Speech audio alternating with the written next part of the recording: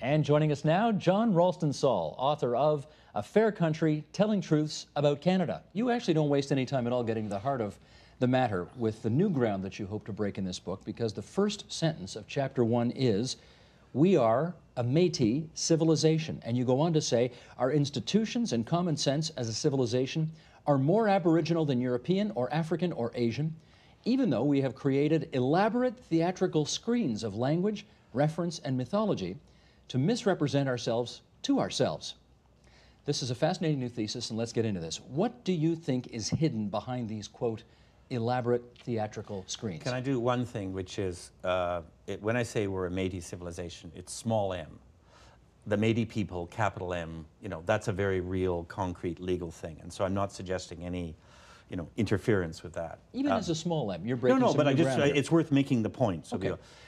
yeah, I think it is. It's, what I'm really saying is that, you know, once you get past about 1870, 1880, we start to get waves of immigration, Northern Irish, Protestants, English, rise of the British Empire, and they come very self-confident with the empire behind them. A lot of people have written about the racism that comes from Europe at that point. And they start imposing on the surface of the Canadian debate a kind of European-derived idea of the country. And then the French respond to that. We get a French idea of a part of the country. And more you hear this thing, you know, Canada's more European than the States, right? Well, of course, it's complete nonsense. I mean, the United States is the single remaining European country. It was, you know, built out of the Enlightenment and 19th century nationalism, all their documents. The melting pot is a European idea of a monolithic race, right? And it's the child of Europe. We, on the other hand, if you look at everything that we do that works, you can't find roots in Europe. Well, let's go through a checklist. What makes us a particularly Métis culture or heritage? heritage? Well, you know, for a start, and I think this is one of the most important things, is, you know, since Confederation in political strife, we've killed about, I don't know, 85 people or so in political strife. That's a very small number. Small number. Yeah. And you ask yourself, well, how do we do that? Why do we do that, in spite of racism and all the rest of it?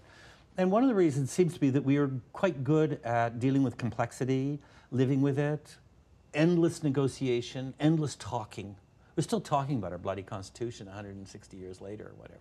And where does that come from? Certainly not European. All those European states and the United States are all about clarity, elimination, killing as a result, large amount of killing instead of talking. And you go back and you realize that what the Europeans found here were 2 million people belonging to very large number of different nations, quite different from each other as civilizations, who'd figured out most of the time ways of not killing each other. Not all the time, most of the time. And negotiating, talking. And they had various mechanisms for doing that. The way they came together, the way they met. Not racially based approach, but rather community, family, geographic based approach. This should sound familiar. This sounds like Canada today. They had all sorts of ways of dealing with outsiders coming in without having a big fit that they weren't, you know, the perfect little Englishman or the perfect little Frenchman. They had ways of redefining the family. Well, let me follow up on that, because you do talk about intermarriage in the book between Aboriginals and European settlers. Are you suggesting that Canadians, in some respects today, carry native sensibilities in our DNA? That's a difficult question. In our DNA. I don't know that I know how to define DNA in order to answer that question. Given the significant amount of intermarriage that took place in this country 200 years ago. Yeah, well, there's no question that there was an enormous amount of intermarriage from the beginning. I mean, you know, Champlain said right away, he realized what a weak position. He said, our young men are going to marry your young women, and we are going to da-da-da. And the Hudson's Bay Company had in its first half of its history a policy, which was these young, poverty-stricken, not very well-educated Scots who arrived were to try to negotiate a marriage with the daughter of a chief, to learn how to eat, to live decently, to have decent clothes, and to get into a trading network. And that's gone on in different places in different ways, in spite of 100 years of pretty bad racism. It's gone on all over Canada and continues to go on. And I think what's interesting is that today, in this very complicated, racially complicated society that we have, you see the new statistics on intermarriage between communities and racial groups. They're fabulous. I mean, But your point is we've been doing it for hundreds of years the point already. is it didn't come from nowhere. Most people think that what we call multiculturalism appeared out of Pierre Trudeau's back pocket somewhere in the 1970s. But in fact, Pierre Trudeau wasn't Napoleon, and we didn't change overnight. He improved things in that area, but we were picking up on I think, instead of DNA, let's call it the collective unconscious. Following up on that. And I think we got 400 years of the collective unconscious building up, and it was about intermarriage, different people living together, talking to each other, and so on. Okay, here's a quote on that. No matter how unconscious we have been of our origin, we have continued, you say, to act upon the basis of our original foundation, even if we have been unable to explain how we have come to put fairness and inclusion first in our self-image. I want to try to get how this works. Where do we inherit ideas without knowing where they are and where they are from? You know, you're living in a really utilitarian era, and everything's supposed to be measurable. Right? I mean, this is what they teach them now. The consultants and the economists, and even the social science, all about charts and graphs. Of course, when you do it that way, you can't have a democracy. Because what you end up with is a democracy based simply on self-interest. And you measure all the self-interest, and that's how they vote, and that's how you run the society. That's actually pretty close to Mussoliniism, really. Balancing competing self-interest? Yeah, that's Mussolini. Okay. Yeah, it's called corporatism. You just take away the uniforms and the racism and the silly marches and so on. And it's basically the theory of corporatism of the 1930s. On the other hand, if you have to believe there's something called the collective unconscious in order to believe you live in a civilization or a society. And that's what happens after a couple of hundred years, is people get used to doing things a certain way. Some of it they get right, some of it they get wrong. If you're lucky, you keep correcting what's wrong as opposed to correcting badly what's right. And I think that in a funny kind of way, we haven't had the language, but we've had these good moments when we are able to act as if we instinctively understood what was right, even if we couldn't quite explain it. And the reason we can't quite explain it is because we're so convinced we have to use European, American-derived language to explain what we do. How can you explain single-tier health care using imported language when we're the only Western country with single-tier health care? You know, just to take a single example, how can you explain But you would say that's a kind of a Métis characteristic, Yeah, the fact that I we're would say. single-tier instead of two-tier. Yeah, I would say it's something that comes out of the very interesting idea of egalitarianism that existed in and exists in Aboriginal traditions and societies. What the fascinating thing about this book is, as soon as I started talking to people about it, just people, you know, they'd say, that's it. I mean, I've never seen, since Voltaire's Bastards, people respond so fast to the concepts that it's as if, people often say, you know, I've always thought that, but I didn't know how to say it. The writer's job is to figure out how to say things, right? There had been the other side of the equation too. We'll get to those a little bit later. But I hear what you're saying. Other side of the equation in terms of? In terms of some people saying you're trying to redefine our history in a way that they don't accept and they think you're just wrong. But we'll get to that. Yeah. Well, okay. So far, I've been quite interested to see that there haven't been too many people saying. Not too many. No, I expected a lot more. Life would not be interesting if there weren't a few, right? Yeah. Okay. Does it not? Talk to us again a little bit more about this, because we don't have the written history in the way we do from Europeans for Aboriginals, I think. It's more oral, is it not? Well, it's oral, but I mean, the point is, you know, Europeans arrived, a big variety of Europeans arrived, and they found this very strong, healthy, complicated civilization which has many differences in it. And for a long time, they heard about that. They listened to that. They were helped by that. There's a very clear understanding, if you look at Canadian history, of what that conversation was like. You look at the Great Peace of Montreal, 1701, the Peace of Niagara, 1764, really the foundations, I think, of modern Canada in many ways. The Europeans knew exactly what the ideas were and how things worked. I mean, concepts like eating from the common bowl, we will all eat from the common bowl. And so, concepts of egalitarianism and inclusion. Healthcare. There's your single-tier health care. And they're in many of the legal Western written down documents. There are all those Aboriginal phrases in their different forms, you know? So I think that we have a pretty good idea of what's there, what was there, and what is there. Because remember, unlike Europe, where things like that were broken and buried, it's never been broken in Canada. An attempt was made to break it, or many attempts were made to break it. But it is very much alive and well. And we've gone from under 200,000 back up to 1.2 million. We'll soon be at 2 million, thank God. They're the fastest growing demographic. Yeah, thank God. You know, I mean, I say this because so many, as part of the old colonial stuff, the continuation, people can say, oh, what are we going to do? Isn't it sad? You know, whereas in fact, this is a fabulous opportunity that we're getting a second chance to work with the founding principles, the founding structures of the country, because the basis of the country, the Aboriginals, are making a big comeback. And this is a fabulous opportunity for us, not some heavy burden to be borne. It's a positive. Another excerpt. Why do we continue, you say, to stumble and resist and deny when it comes to this Aboriginal role in Canada? The most obvious answer is that we don't know what to do with the least palatable part of the settler story. We wanted the land. It belonged to someone else. We took it. Idealized or not, Aboriginal populations have been decimated. You've just pointed that out. To what extent do you think it is part of our collective unconscious? This whole thing. How does it affect us? What do you mean? Which part? How does it affect us? The fact that the population has been so decimated over the years. Well, I mean, there's no question that having adopted this sort of European talk and having taken the land and having been the cause of, consciously or unconsciously, the cause of the death of so many, you know, the decimation of that population, that, you know, we've never really dealt with that. And of course, you know, an apology is a good thing in terms of the schooling and so on. You like that? Well, the apology was fine. Okay. That was a good thing to do. Absolutely. But the apology is dealing with part of what was done wrong. That's not what I'm talking about. What I'm talking about is the enormous positive weight and influence that comes from the Aboriginal side. It's the opposite of that. Not the opposite. It's the other side of that. And we stand, frankly, to gain enormously of this, as a civilization, by admitting the strength that comes from that side. And I think we can't get at it, in part because we'd have to deal with the fact that we simply took the land. And, you know, the Supreme Court made a series of decisions over the last, 10, 15 years, Delgamut and so on. Every time the Supreme Court makes a major decision, they basically come down on the side of First Nations, Aborigines, pretty well every time.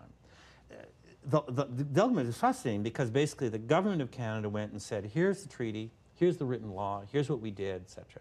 And the Aboriginals came and said, here's the oral memory, here's what we said. We repeated it very openly and in public.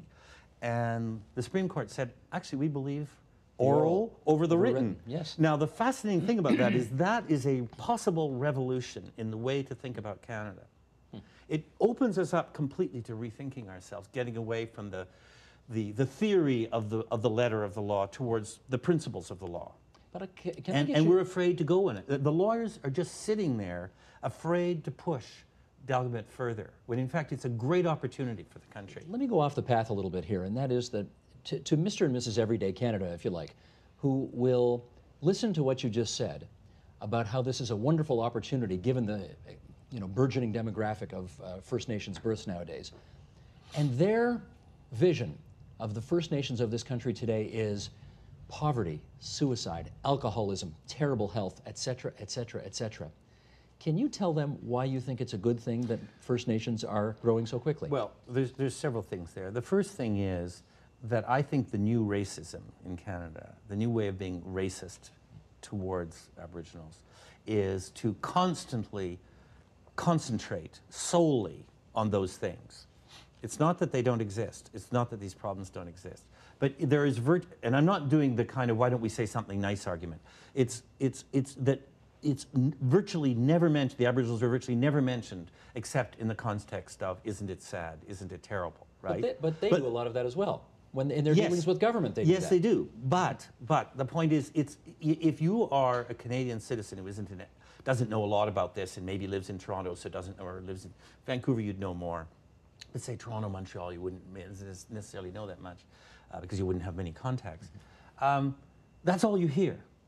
So if I say to you that, and I've been in, I don't know, half the Inuit communities, I've been in Aboriginal communities across the country for decades, and I'm not the greatest expert.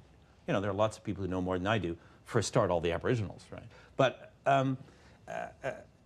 if I say to you, if you ask me, well, so name some of the great leaders in Canada today, well, I'd say, well, You know, Joseph Gosnell might come up there in the first 2 or 3, you know, the former head of the Nishka. And then Gujaw, the head of the Haida, would definitely be up there in the top 10. And I'd just start going, you know, Phil Fontaine, obviously, is one of the most interesting leaders in Canada. Where would I put him in comparison with the last 2 or 3 Canadian cabinets? Well, I'd put him up in the top 2 or 3 people, totaling all of those cabinets, you know. I'd put Ted Nolan on that list. Yeah, I mean, there's a whole list of people. And then, you know, I look at the young Aboriginals. You know, if I say to you, I mean, it's obviously a loaded question, right? You know, how many Aboriginals are in post-secondary education in Saskatchewan? What is the total number? Yeah. I haven't a clue. You haven't a clue. And if I hadn't asked the question and you just volunteered it, most Canadians would say, well, a couple of hundred or something like that, because that's what they imagine, right? Well, I think it's 7,000 or 8,000, right? You know, University of Manitoba, over 1,000 Aboriginals come out of the Access program. You look around, I'm meeting all the time people in their 20s, young Aboriginal leaders. Where the focus should be? No, I'm just saying, if you want to look at this, yes, there are some real problems, but yes, there are fabulous things happening. Really interesting people with really interesting ideas, and we're not listening, and in fact, we're not even asking them to tell us what they're thinking. Instead of that, we're saying, isn't it a pity? Isn't it sad? In fact, these people are dying to talk about what they think could be done. They have some really interesting ideas for themselves, but also for the whole of the country. Why do you think the first 250 years tell a deeper truth about who we are, more so than the last 200 years, which provide us, I think it's fair to say, with far more vivid examples about why we became urban and industrial and science-based, et cetera, et cetera? Well, that's not exactly what I'm saying. What I'm saying is the first 250 years give you a sense, because of the strength of the Aboriginal populations at the time, give you a sense of how we put the place together and what ideas were adopted and used in order to form the foundation of the country. No other country that I know of has any problem with the idea that the origins of the country are absolutely essential to what we do today. The United States doesn't have a problem with that. Britain doesn't have a problem with that. France certainly doesn't. Germany, Italy, Spain. But we do. But we spend our whole time pretending that it's all about today. Well, I'm sorry. Not about today, but the last 150, no, 200 but years. then what I'm saying is that we had 100 years where we did many interesting things, but we've also obscured the first 250 years and did some really unfortunate things, which you can list, I can list, we can all list, you know, and we don't need to go through the racism and the exclusion and stuff like that, not just to Aboriginals, right? And then I think one could say another 100 years where we've been pulling ourselves back together again in a way and trying to put the pieces back together, and we've become a really interesting country. But this interesting country is not being able to do what it wants to do to a great extent because it can't explain itself to itself. And that's because it's cut itself off from those first 250 years. So we can't even explain single-tier healthcare to ourselves. We can't explain, you know, we sort of have this ridiculous argument, well, are you for peacekeeping, are you for warriors? I mean, this is so sort of comic book, you know? We can't actually say, well, actually, you know, we started out with a peacekeeping idea, and it evolved from incident to incident and engagement to engagement. There were big, big changes, and, you know, while we were in the ex-Yugoslavia and so on. And why can't we have that conversation? We can't have it because we're importing the language. We're not using the language which is relevant to this place. Well, let me follow up on that then. If we do reintegrate this Aboriginal reality, if we accept it, if we begin this conversation you want us to have, how would that change us? If you, first of all, start by saying the real basis of the country is Aboriginal. Secondly, get off this defensive position that most of Canada is on. Get rid of the problems really fast, the technical problems like the treaties. Now we can start talking about positive things. And I think you would be surprised at the release of energy that would come in the country if we stopped wasting everybody's time holding back on these issues. We're still dealing with them in a late 19th century manner. We just have politer ways of talking about it. I have no sympathy for the way in which these negotiations are not being done properly. But let me just hit on this again. I mean, responsible government is kind of a white man's thing, wouldn't you agree? And if you want to have Aboriginal input into responsible government, provincial parliament, the way we have it laid out right now. I don't actually think, it's a good question, but I don't think I actually agree. I mean, the way in which we do democracy, and this is one of the things I'm saying, of course there are things you can recognize as being, you know, British parliamentary democracy and whatever, but actually, when I go to Britain and look at the way they run their democracy, it isn't the way we run our democracy at all. No, so we use the terms, but I'm not at all convinced that the way we're doing it is all that European. And I think you'd find that if we actually relaxed, got some of these things out of the way, changed our attitudes, you'd find that we would understand our own democratic system a lot better. We'd realize it is our own democratic system, that it actually has these peculiarities. If our system is so European, so white guy, as you said, but I mean so European, then how is it that every time I'm in Europe trying to explain our immigration and citizenship policies, they have no idea what I'm talking about? and actually, now that I've written this book and I've thought about it, I'm going to go back and say it in a very different way. I'm going to start saying, the reason we can do it and you can't do it is the basis of our immigration and citizenship policy actually lies in North America with First Nations, with Aboriginal. And that allowed us to get out of your racially based approach towards citizenship, which you're still struggling with. That's why we can have 1% of our population a year come in, 85% become citizens within 5 years, and it's going reasonably well in spite of a lot of cutbacks. It's going reasonably well. The United States, it's 40%. Europe, it's about 6%, and they're having conniptions. And we're way up. Yeah. I've got a couple of minutes left here. A couple of minutes left. My, the time flies when you're in rhetorical flight, John Ralston Saul. I'm sorry. That's good. It's good. I'm enjoying it. You praise the Aboriginals for their idea of eating from the common bowl. You referred to that already. And I want to know how different that is from the European ideal of social democracy, where the concern is for public responsibility, the commonweal, and so on. Well, you know, there are a lot of things shared around the world. We could easily pull in Buddha and Confucius and pull them in. And they're, you know, great ideas have their basis at the heart of ethical philosophies all around the world. So then you look at, well, how did they do that there? The idea of justice exists everywhere. You know, I've always said you can take, you know, the 20 greatest lines from Christ, from Confucius, from Muhammad, and put them in a thing and with a hat and say, okay, where's this from? And everybody will get it wrong, right? Yeah. So that's not what we're talking about. I think that there are elements in the Aboriginal approach towards the common bowl, you know, as I said, not racially based. Very interesting difference from European social democracy, which came out of nation states which were racially based, right? So in other words, the social democracy is happening at the same time that they're eliminating minorities and minority languages and coming up with a monolithic mythology. Very different situation. That's why, you know, the idea that the group and the individual can be balanced in Canada, it's a very basic Canadian idea. In the United States, this is anathema. That's the difference between the right and the left. Or in Europe, this is the big battle between the left and the right. So yes, social democracy is something that we can all understand, but the form of the social democracy, the roots of the social democracy can be quite different.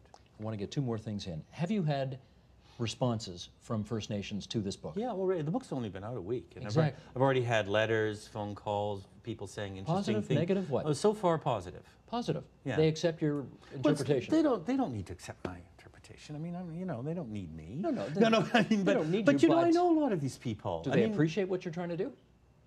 I wouldn't put it that way either. I think it's part of a conversation, and I think people are happy to see a conversation taking place.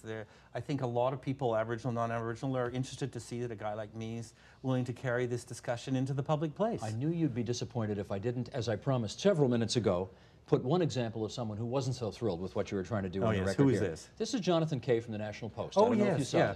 this. Let me just read the excerpt quickly. I'm going to beg the control room for a little more time here as I go through this. The question of how exactly a bunch of warring, pre-literate, Aboriginal hunter-gatherer societies could claim credit for the creation of a modern, democratic, capitalist, industrial powerhouse built entirely in a European image is one that, alas, I must leave for others, says John Kay.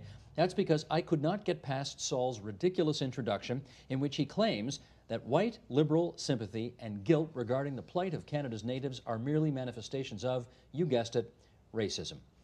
You get a chance to respond. Well, there's nothing to respond. I mean, I think it speaks for itself, and Mr. Kay is clearly part of the problem, not part of the solution. You know, I mean, I'm actually amazed, frankly, that there used to be something called a page editor who looked at stuff and said, you know, that actually is not the sort of thing we print in newspaper. I mean, I'm not going to go too far, but I mean, that is clearly the kind of language which is, that's not opinion. Is it racist? What do you think? I'm asking you. Well, I think, well, ask your readers, your listeners, what they think. I mean, I think that kind of monolithic typification, insulting of an enormously broad and complex civilization is pretty surprising. I think I'd probably call it racism. And the interesting thing is, it's completely, of course, like most racism, it's ridiculous and inaccurate. You know, he doesn't even get his historical levels right. You know, he doesn't even know his history. It's embarrassing, actually, to think that someone like that has a public platform. But, you know, it's free country. It's a free country. It's a free country, and so be it. One last thing here. The subtitle of your book is Telling Truths About Canada. And you, as a good sort of critical, skeptical observer of all that we are, was there a little piece of you that was nervous about putting the word truth? Yeah, but the whole title is filled. You know, a fair country. Of course, fair means in English means being fair, being beautiful, being middling. You know, so it has three meanings right there. Okay. The whole title and telling truths. Telling means am I telling it, or are these revealing? Telling. You yes. know, so I mean, the whole title is filled with truths. By the time you get to the word truths, you realize that there's a lot of irony in the way I'm constructing it. We had to do the same thing in French, and it's very complicated. We changed it completely. Look, it's a fascinating book, and you've done a service to the country by writing this, and even if not everybody agrees with it, it is a fascinating read. Well, I hope not everybody agrees with it, but I really feel that it's time to have this discussion, and I'm thrilled to be part of it. And we're glad you came in to tell us about it today. John Ralston Saul, A Fair Country, and a pretty fair interview, too. Thank you very much.